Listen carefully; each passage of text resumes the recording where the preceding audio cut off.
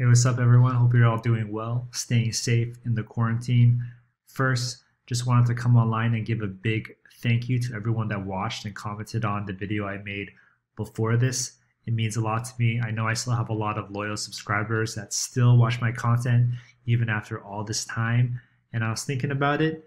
If you guys are loyal to my channel, I still have to stay loyal to all you guys. And what that means is still making this channel helpful in creating good content. So that's what I want to do today. All right, so again, thank you very much. We're going to talk about something that I feel is very important, especially at a time like this, and that's going to be code reviews. All right, I'm going to give it a little bit of a longer introduction than normal, but it deserves it. First, let's talk about who is this video for. Code reviews, if you're a software developer, if you're actively programming, this video is going to be relevant for you. If you don't do any of these things, if you're not coding and you're not trying to get better at it, then this video might be a little useless. You can stick around if you want to listen to my voice or watch my face for the next 10-15 minutes, whatever you want.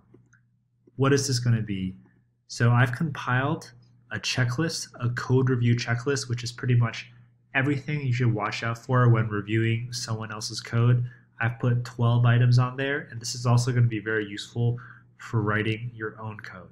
But the guts of this video is we're gonna go through this checklist pretty fast. Third, I think it's important to know why something's important. Don't do stuff blindly. You should know that something's important and don't just waste your time. But from my opinion, I do think code reviews are especially important, especially when you're working remotely and apart from your coworkers. Reviewing other people's work is a communication process, and doing a code review well really says a lot to how good you are as a software engineer. So I do think it's really important. Secondly, this is obvious, but to be good at the craft, you have to know how to review the craft.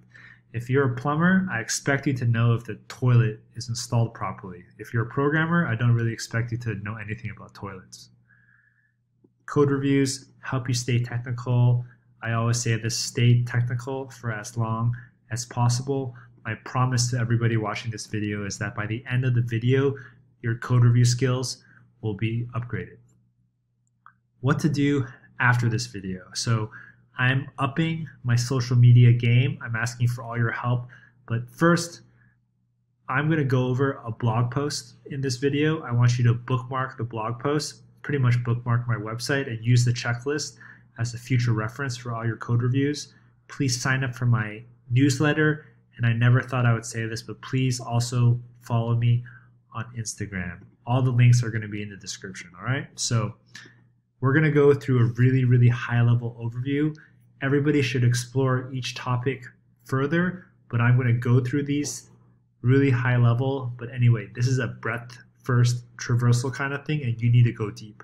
So let's get started.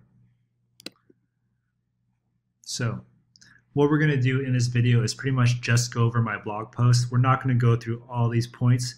You can read them separately. What I want you to do is just look at the numbered items and follow my voice. All right, we're going to talk about everything at a very high level, but this video is just going to be to broaden your horizon and add to your framework of code reviews. You probably have your own patterns. I'm just adding to it. All right, and just kind of expand the thinking a little bit. First thing to do when you review code, you just got to make sure the code works, and don't assume it just works out of the box, right? You have to take your time and actually understand the implementation. If you can't even understand what the author is trying to do, there's no way you can do a good code review. So this might take some time too, especially if you're reviewing code that other people are experts at, but at a fundamental level, you have to understand what's going on. Second and third point are going to be abuses of software development, pretty much. First is going to be any abuse of memory. For all the old school programmers, you probably know what I'm talking about. Did you free everything you knew? Did you properly release all the memory? All the modern tools, you don't really have to worry about this, but for all the modern programmers that never have to do heap management, just make sure you're not doing anything too crazy and too dangerous with any kind of operation. One thing that's very common is people do unbounded database reads. They could read just like hundreds of megabytes, maybe gigs even, into memory from the database accidentally. So just be careful about how much memory you're using. Also, with performance, it's very, very often the case where like one line of code could just make the performance of a good web application turn into like a shitty web application. So you always have to make sure, don't disturb the performance of the application. Are you adding extra IO calls? Are you adding extra database reads? Are you doing crazy amounts of logging? Anything that affects the performance of an application has to be reviewed deeply. Fourth and fifth point are going to be concurrency issues. Slightly more advanced topic, but fundamentally it's not that crazy. You just have to really simplify it. There's always going to be concurrency issues. What exactly is concurrency? Well, concurrency is kind of like you're cooking in your kitchen and everything is simple, but then you invite 3 of your friends to cook in the same kitchen as you, and then things start getting really complicated because everybody's trying to get to the fridge at the same time. So that's my analogy. But anyway, concurrency issues, 4 and 5, there could be local concurrency issues that you have to pay close attention to. This is what I'm talking about in the same process space. Do you have a multi-threaded application in the same process space doing unthread safe things? You got to be very careful about that. The second family of concurrency issues are distributed concurrency issues. So again, the core one major point you have to take extra care with is that concurrency can cause problems when multiple threads of execution use a shared resource, and this is all over the place in a distributed application. Just even the most basic application, you're going to share a database, you're going to share a cache. All these shared resources have to be utilized properly in the distributed setting with lots of computers too. So again, concurrency issues, they sound advanced, but it's really not that advanced. You just have to make sure local concurrency, is it accommodated for? Is everything thread safe? Distributed concurrency, are you taking care of the shared stuff? All right, number 4, number 5. All right, moving right along, just about halfway there. Number 6 is going to be how risky is the change? You definitely don't want to be the person who breaks the production, who brings down the whole website. But similarly, you don't also want to be the person that reviews the code that goes and breaks production. Both are bad. So if a change is very risky, you do have to take extra precaution because you don't want to be the person breaking stuff too often. So make sure there's defensive measures in place to handle the risk. Make sure if something's in the critical path, ask yourself, does it really need to be in the critical path? That's bit me in the ass quite a number of times. And also monitoring and observability. So many programmers forget to do this. They just implement their features, push them up, but they don't even know how their feature is working. If somebody makes a change, you have to be able to monitor the change. It's just kind of common sense, but it goes past people sometimes. So how risky is the change? Don't let it be too risky. 7, I'm not going to talk too much about this, but pretty much many times people try to do too many things in the same code review.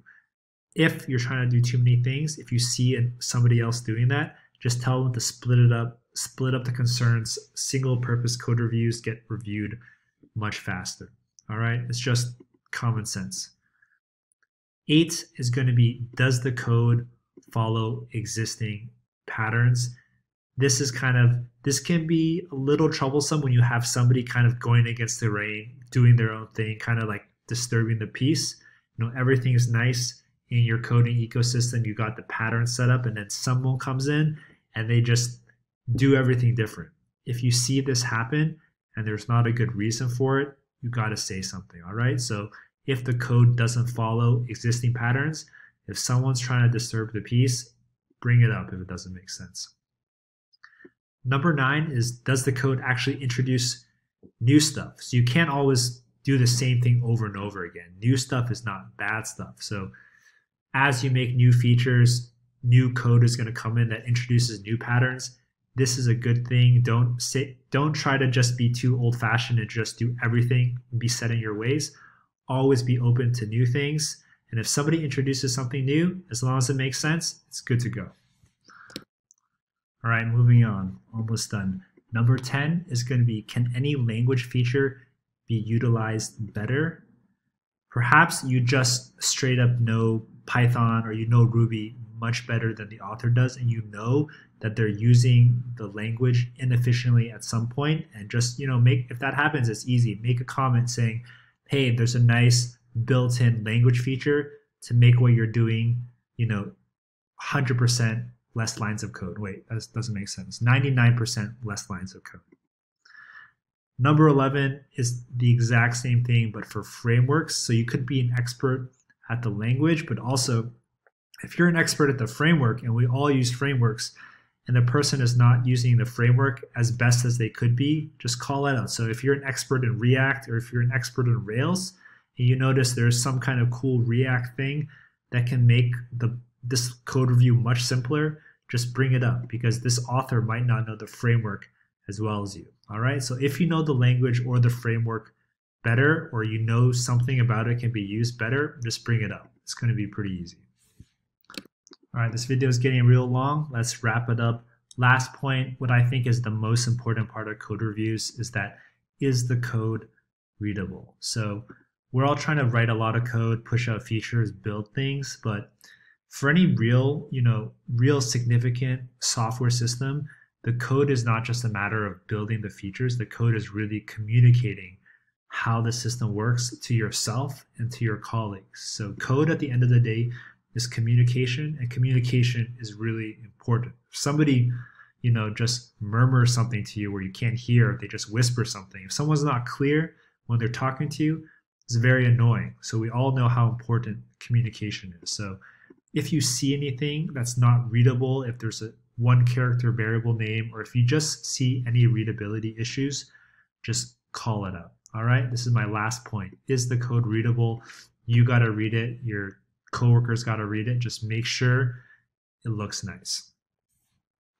All right, so those are my 12 points. If you're still listening, thank you for listening this much. This is my checklist of the top 12 things you should watch out for when you're reviewing other people's code. Also super useful for writing your own code. You know how they say, if you read more, you become a better writer? It's the same thing with software. If you review code more, you're going to become a better coder. So throughout your career, please take this seriously. You're going to be reviewing a lot of different code. You're going to be in a lot of different code bases. You have to actually get really good at just looking at some changes and really giving some good feedback on it. The people that can do that are actually really strong software developers, and not many people can give very strong code reviews. So it's very important. Don't take it lightly. Again, can't believe I'm asking this, but please follow me on Instagram. Go to my website, bookmark this checklist. I think it'll be helpful as a reference in the future.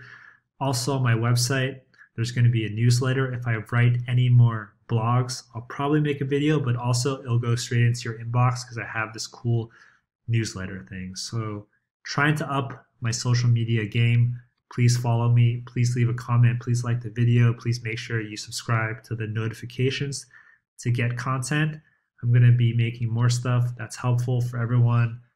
Please stay safe. Follow the rules. I hope you're not sick. Catch everyone next time.